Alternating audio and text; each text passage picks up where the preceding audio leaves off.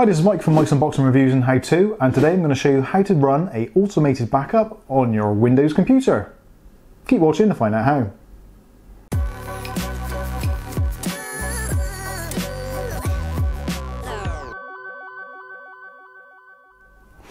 Okay, so do you want to do a backup on your computer? Do you have a spare USB drive, an external drive, or maybe another drive inside your computer? And do you want to do things as cheaply as possible? Okay, so if you've answered those questions, then this is definitely right up your street. So let's go over to the computer and I'll show you how to do it. Okay, so first of all, we're going to need to plug in a USB drive or backup drive or whatever you want to choose. Again, if you've got a separate drive inside your machine already, like an older 3.5-inch drive, like a 1 terabyte or 2 terabyte, you can just choose the drive letter. Or if you've got maybe a small USB stick or maybe a large USB stick, you can stick that in, choose the drive. In this particular instance, I'm going to be using this, which is the Silicon Power, the 1 terabyte USB 3 drive, which is absolutely perfect for this kind of task. So on the computer, what we need to do is first of all type in backup and go into backup settings. Now, a lot of people use, like I said, OneDrive, shadow recovery, system restore, all those kinds of things, but they're not always that easy to access. And also, if you have a complete system failure, the chances of you accessing those files, which are probably encrypted or on the internet somewhere, it's going to be really difficult. So it's really good to have a backup that you can actually manually browse through, explore through, and just cherry pick files if you want, or just copy the whole shebang straight back to your computer. So if you go into backup and backup using file history, now the first thing you need to do is to add a drive. So we're going to click on add a drive, and this will search for drives, anything other than your existing C drive.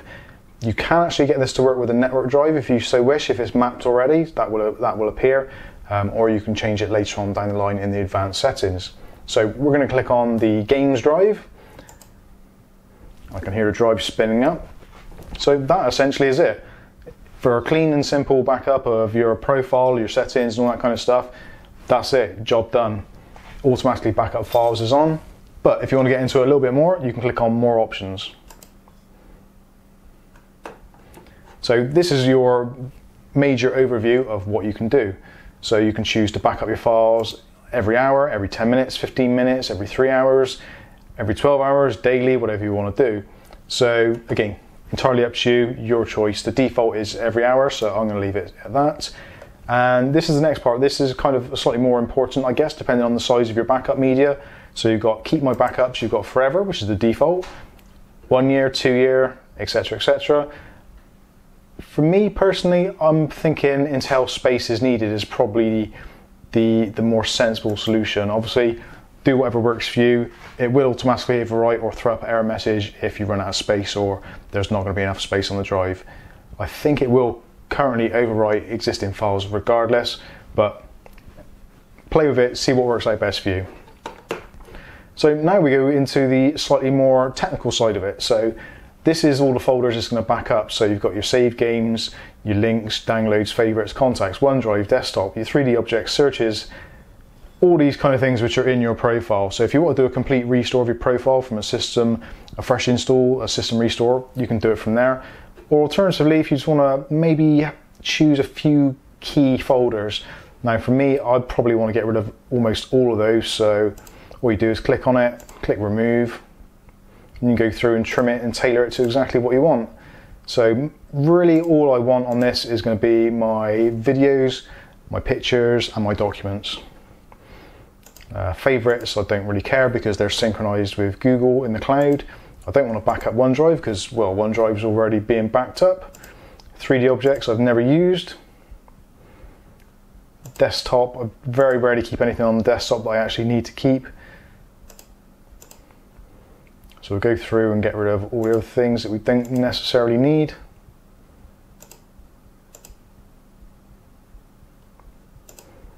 Again, I'm doing this as an example. You can choose to keep or to remove exactly what you want. Actually, camera roll I think I will keep just in case. That could be quite useful. So I think that's a pretty pretty good setup for what I need. So my downloads, contacts, pictures, documents, camera roll, videos, saved pictures. That pretty much sums up everything that I need to keep. So essentially we're done. Now you can choose folders to exclude. So say for instance in your pictures folder, there's an additional folder which contains a section of pictures that you don't want backed up, or kind of like drafts or stuff you're working on or whatever it may be. You can add those to be excluded, so you don't have to have the entirety of the folders. It's quite flexible in that respect. So all you need to do then is when you're done is click on backup now. That essentially is the same as clicking OK or enter. So that saves all your settings and it will quickly do a backup to start with, and the backups will continue running as long as the drive is connected. If for any reason the drive gets lost or damaged or whatever, you can go in and you can change the settings, so you can choose whichever drive you want to do, but it's relatively straightforward to do. Just copy the exact same procedure as what we've done already. So there we go, the size of a backup is done. So in that quick time in which we've been discussing it, the backup's done. So let's have a quick look in Microsoft Explorer, and there's our games drive. So if we go into there, now we've got our file history folder, so that's where all the data is going to be kept. And that's the computer name, Ryzen 1700. So configuration and all that kind of stuff is they're like the core files for resetting if you're restoring your entire desktop, that kind of stuff. But for us, I'm more interested in data. So if we go into the C, which is the C drive, and users, Ryzen, so there we go, that's our folders that we backed up. So if we look in there, documents, and then there's a previous backup, my save games for the games I've been playing, that kind of stuff. Go into downloads, we've got apps, software, all that kind of stuff. But you get the general idea. At least with this, you can actually browse what is inside the folders. So in the worst case scenario, your PC blows up, your removable drive is still okay, you can unplug it, go to another computer, plug it in, and you can cherry pick the data off it, or you can rebuild a computer, or even plug it into like another computer or a laptop or something that you may have, plug your drive in, and you've still got access to your data. Okay, so that's been a really cheap and easy way to use an existing drive you may already have to create a backup of your really important system files, your data, that kind of stuff. The tool doesn't cost anything, it's built into the Windows operating system, well, Windows 10 anyway. So what do you think? Let me know in the comments. I think it's going to be really handy. It's another safeguard. Again, you've got your system restore, you've got OneDrive, any other backups you may have, and that's going to be running in the background, keeping an eye on your system. So I've been Mike, this is Mike's Unboxing Reviews and How To, and we will see you in the very next video. Thanks for watching.